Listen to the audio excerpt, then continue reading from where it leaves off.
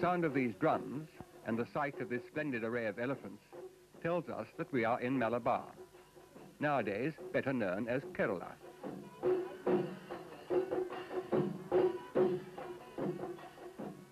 We are in fact at Tripunitra, where the annual temple festival has been going on all day.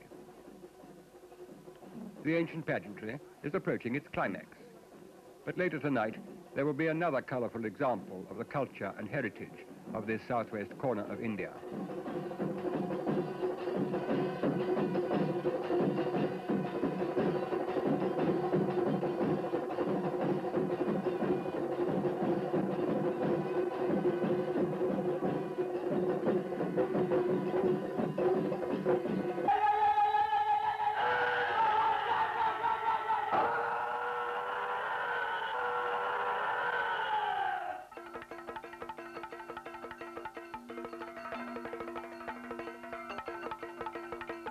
Now we hear other drums.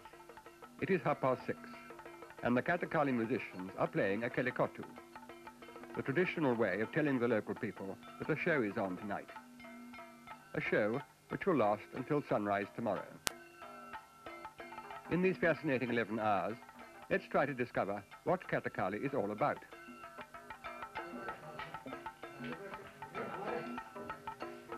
In the green room, the long process of making up is underway, as colourful stones, powders and coconut oil are ground into a fine paste.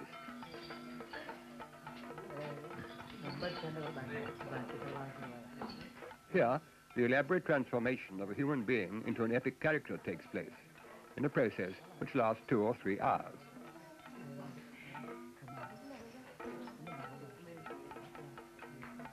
Gradually, the actor's individual personality is obliterated by patterns which indicate the type of character he is to portray.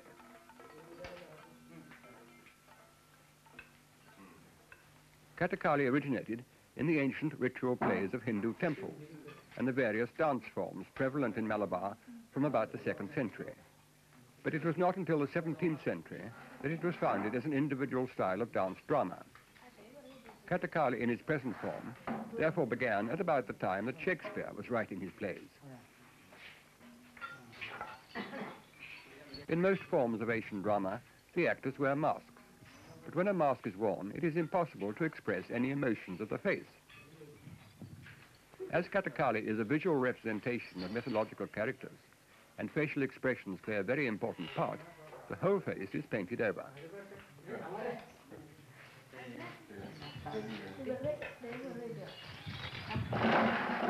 The characters fall into 5 main categories, foremost of which is the noble hero, god or king. His makeup is basically green and called pacha.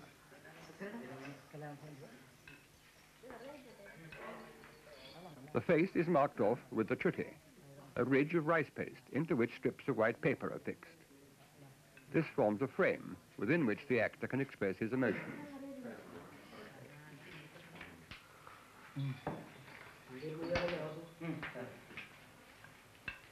The makeup artist is highly skilled, and although not usually seen by the public, he is one of the most important members of a Kathakali troupe.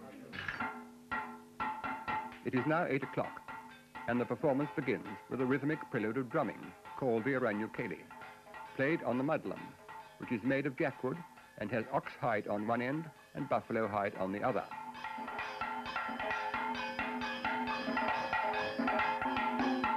The left end is played with the palm and the right with the fingers, each of which has a finger stall made of rice and lime applied to a strip of cloth.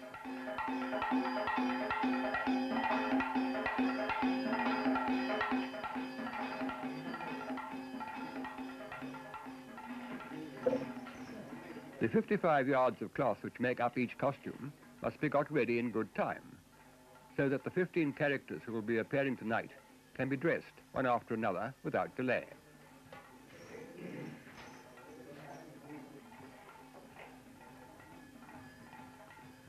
Just before putting on the costume, the actor places a seed inside his eyelids to turn his eyes red.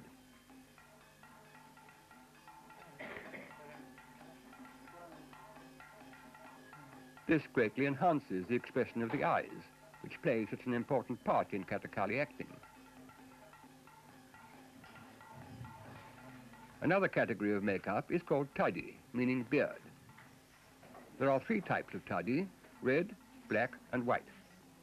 The red beards are the evil characters, the black beards the wild men of the forest, and this is the white beard, Hanuman, the monkey man of divine nature. He has green on his nose to show that he is pious and virtuous. And the animal in him is suggested by these complicated patterns. The gentle characters are called Minuku, a simple golden makeup. Because the acting is so strenuous, female characters are also acted by men. After the Aranyukeli, 2 men come onto the stage and hold up the curtain, the Tirashila. Everything is now ready for the Purupad, which means literally going forth. This is an introduction in pure dance performed by junior actors.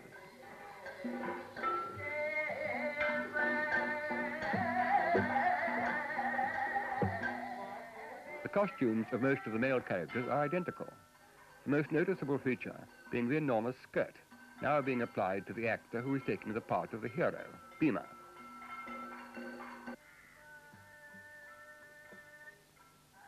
Bells, to emphasize the rhythm of his steps, are tied below the knee.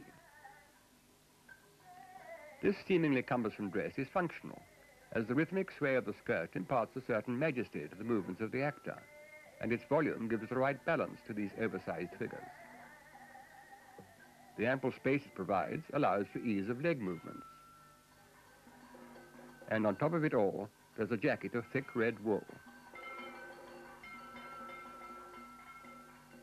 In contrast, the costume of the female character, like the makeup, is very simple.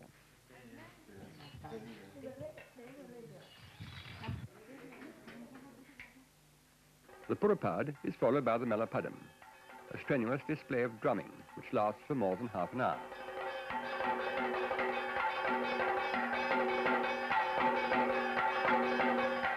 There are 2 drums, the Madalam, which started the performance, and the Chenda, which we saw at the temple festival. This is also made of jackwood and is covered each end with cowhide. It is peculiar to Malabar and is played with sticks having slightly upturned ends.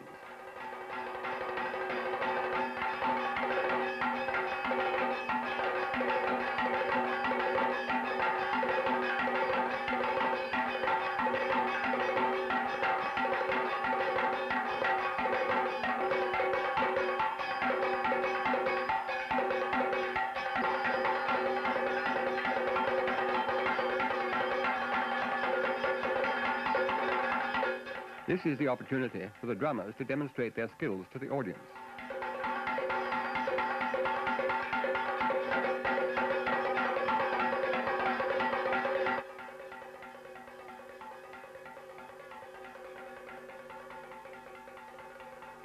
The gilded headgear that completes the costume is called the Kiridam. This crown on the superhuman figure of Bhima invests him with majesty. Although made of light wood, it is extremely heavy to wear.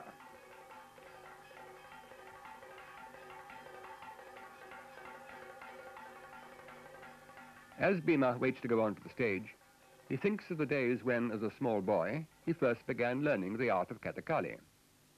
He thinks of the Bharatapura River, one of the holy rivers of India, which cuts across the center of Malabar, on the southern bank of which is the village of Cheritaruti, where he lived for 8 years. It is typical of all villages in Malabar and is noteworthy only for the presence of the Kerala Kalamandalam, the main center of Kathakali training. Students first come to the Kalamandalam at the age of 12, and provided they pass their annual proficiency test, they stay there for 8 years. They come from all over Malabar, and although originally the art was practiced mainly by the warrior Naya caste, now anyone of any community may join.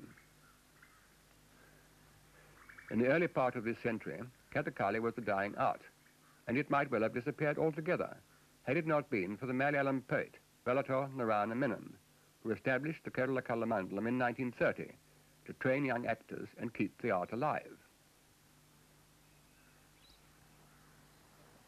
For most of the year, the weather is hot, but in June, the monsoon arrives, and in this cooler climate, the really intensive period of training takes place.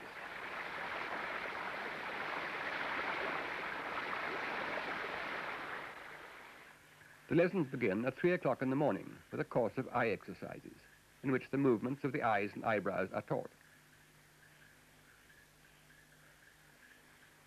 Clarified butter is applied to the eyes so that all the human emotions can be expressed.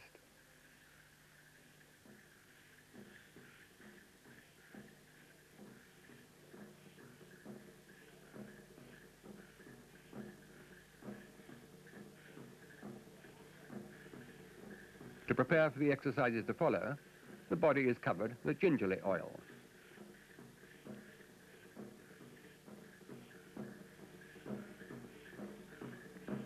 In the flickering lamplight of the gallery, as the gymnasium is called, various exercises are done under the guidance of an ashram or teacher to ensure that all parts of the body are given the stamina, flexibility and poise that is required of a Kathakali actor.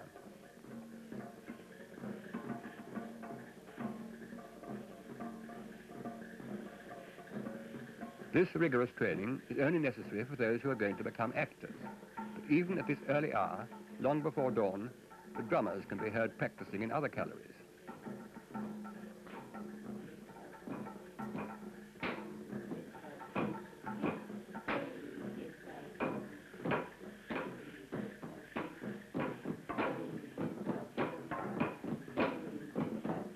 The movement of the legs and feet requires special training because the Kathakali actor's feet are never flat on the floor.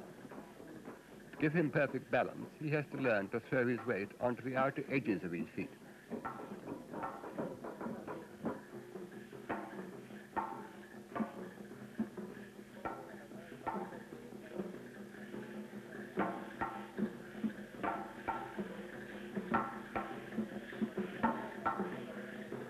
A special feature of this early morning training is the urichal, the oil massage which is done by teachers of the Kalamandalam.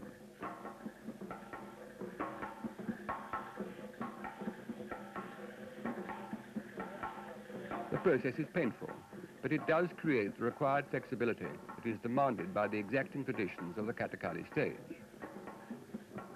For half an hour, the teacher massages the students with his feet, working the oil into every joint and muscle.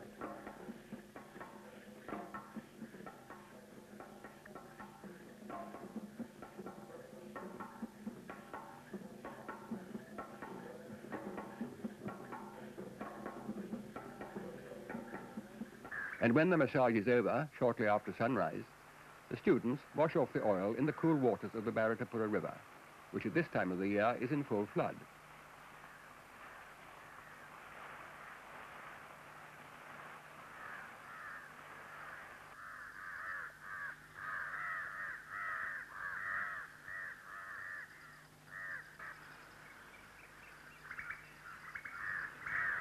After breakfast, the principal, the teachers and the students go off for the rest of the morning's work.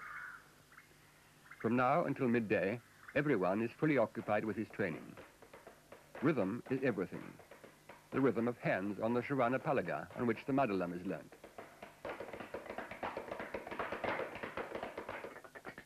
The rhythm of sticks on bricks as the Chenda students learn their music.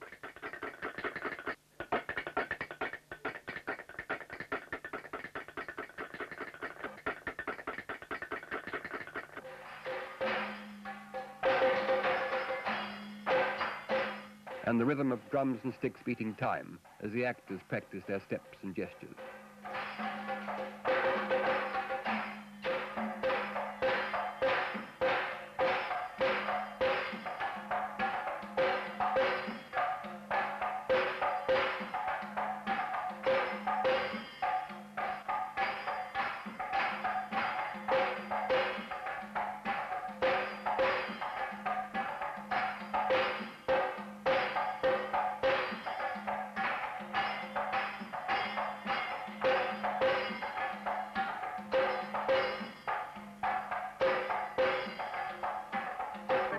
For those who are going to become singers, an enormous repertoire has to be written down and committed to memory.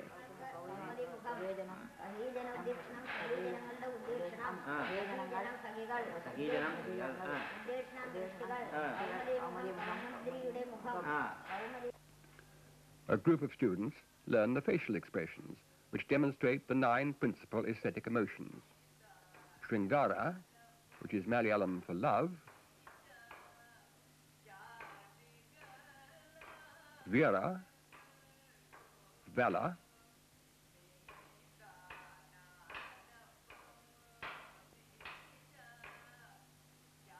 Karuna, pathos.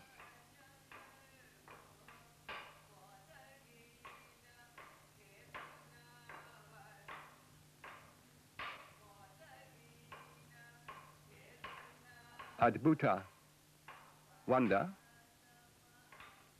Hasya, derision.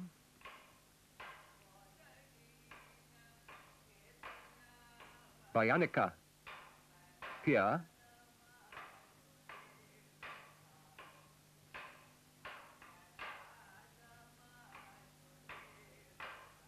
Bibhatsa, disgust. Raudra, fury.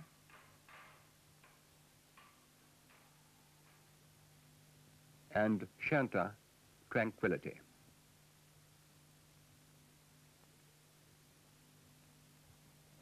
By midday, everyone is hungry. The food is simple, curry and rice, and always the same.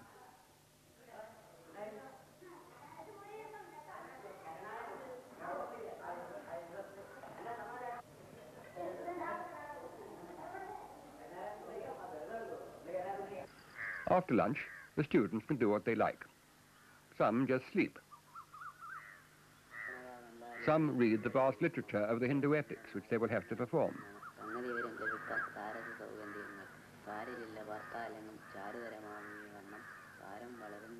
Some play games like carom, which is popular all over Malabar.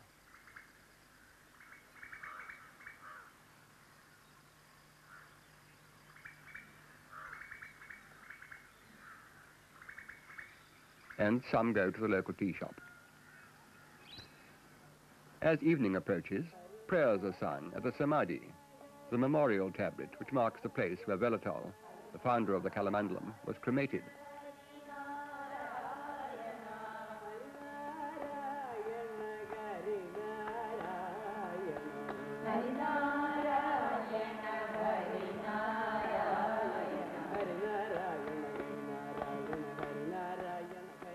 The evening training period includes lessons in the art of makeup, much of which the student applies himself.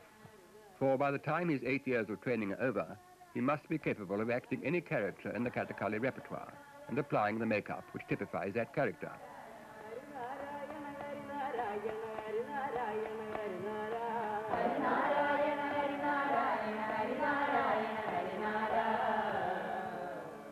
All this training reaches its climax in what is called Chaliatam, which is a major rehearsal for one of the plays, complete in every respect apart from makeup and costume.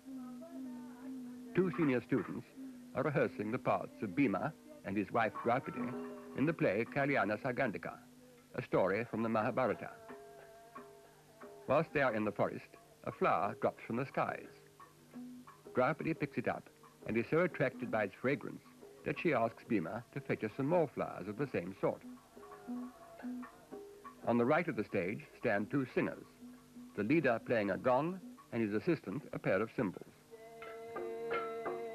They tell the story of the play, verse by verse, in Sanskritized Malayalam. This is interpreted word for word by the actors, interspersed with pure dance. No scenery is required, as the actors describe everything with their hand movements, called mudras, and their facial expressions. No words are spoken, though the evil characters emit weird sounds to emphasize their self-importance. By the end of his training, the student is the master of some 600 mudras, a complete language in gesture, which enables him not only to express the lines of the play, but also to converse with other characters on the stage.